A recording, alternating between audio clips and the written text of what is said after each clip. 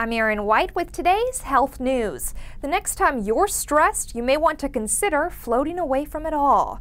Flotation therapy is the latest U.S. trend in stress management, and it seems to be growing. To the tune of 9 new centers providing the service every month, reports CBS News Philly. Flotation therapy involves floating in a dark, soundproof tank filled with warm water and high levels of Epsom salt.